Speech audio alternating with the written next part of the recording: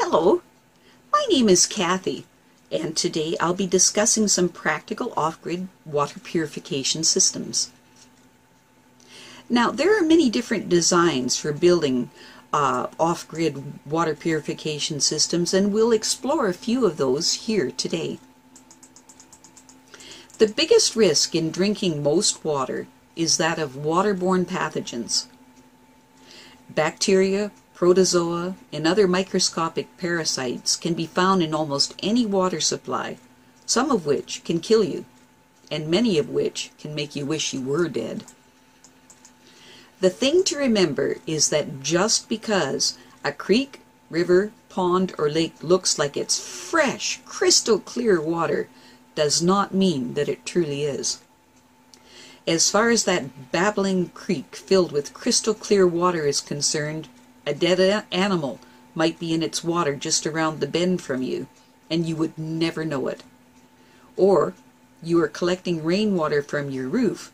Sounds good until you factor into the equation bird poop and insects that die on your roof that get into your water supply and rot. Not to mention whatever is in the air that has landed on your roof.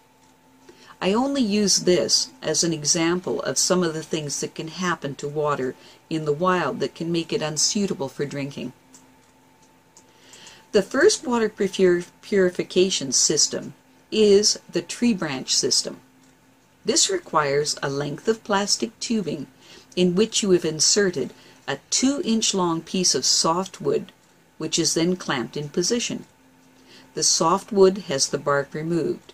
Just the inner wood portion is used. This is a very effective water filtration system, but it is extremely slow. The next water purification system to try is the straw method. One on both ends of the straw is a filter that sifts out any sediment that would typically be in the water. For this, you could use a coffee filter or something of this nature. Then the inside of the tube is filled with charcoal, or activated charcoal if you have it, which kills the microscopic organisms present in the water. One end of the straw filters sediment from the water, the other end prevents the charcoal from entering your mouth. The next water purification system to try is the fruit method. Now, the peels of most commonly consumed fruits worldwide are remarkably effective at absorbing a wide range of harmful pollutants, including heavy metals. You can use banana peels, tomato skins, apple skins, coconut fiber, rice husks, to name just a few. Simply throw these fresh fruit peels into water that you have simply filtered through a coffee filter to remove the sediment, and let it sit for several hours and allow the fruit peels to do their job. The next water purification system to try is solar disinfection. Now, ultraviolet rays from the sun are used to inactivate pathogens that are present in water. All you do is put water that you have filtered through a coffee filter into a glass jar.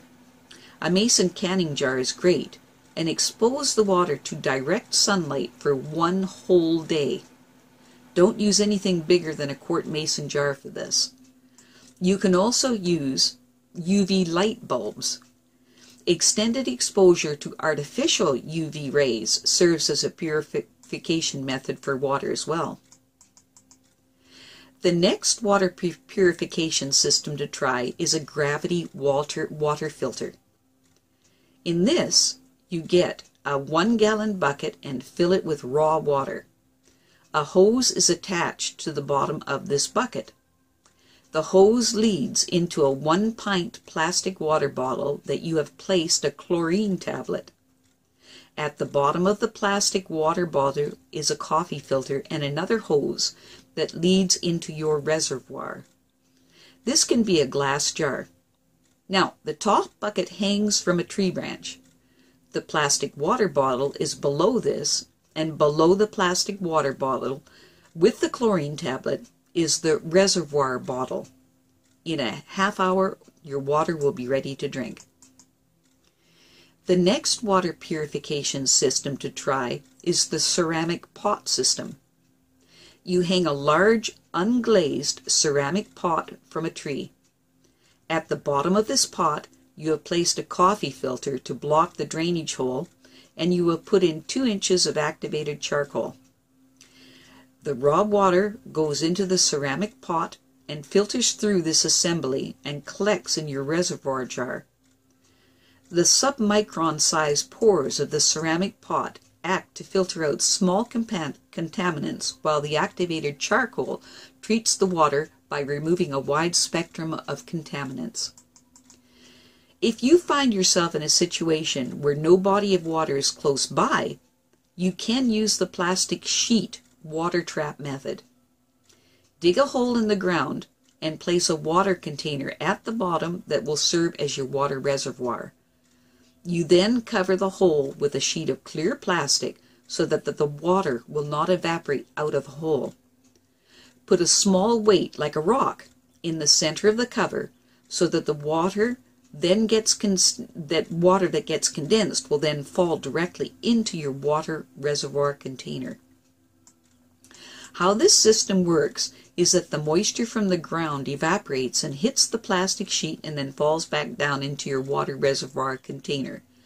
You can also wet the hole with water, if it, like raw water that's available to you, and get distilled water out of this system.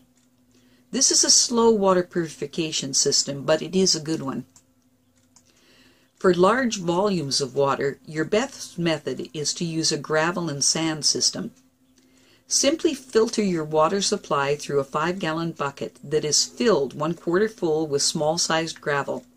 The bucket is then filled 1/2 full with sand. After this is added a 2-inch layer of activated charcoal.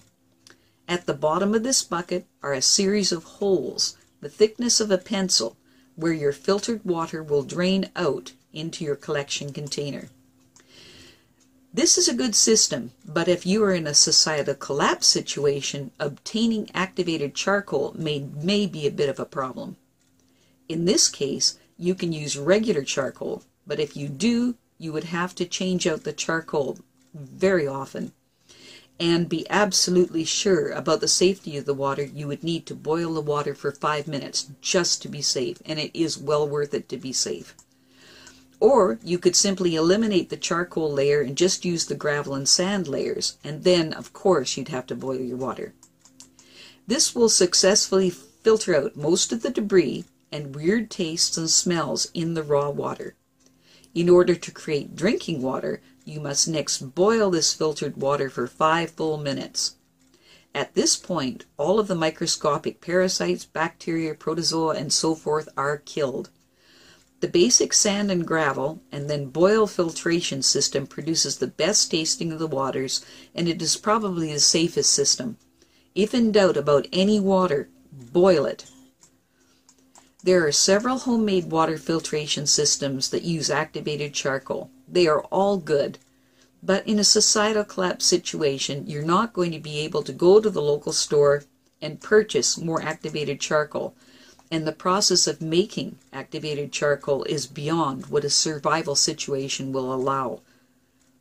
Well, that's it for now. To stay up to date with my latest videos, make sure to subscribe to this free YouTube channel by clicking the red subscribe button right below this video. Take care.